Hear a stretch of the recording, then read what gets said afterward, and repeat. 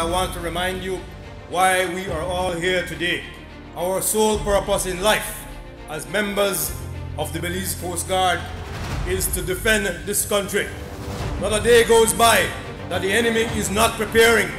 Therefore, you get no day off. We are small, but we pack a potent punch. This is why we train. We train hard so we can fight hard. Don't forget that. We have grown from 50 men with 2 boats to what we are today, the Guardians of the Deep, a formidable fighting force with a potent punch. Today, as we have surpassed 500 strong, we have learned that quality cannot be mass-produced.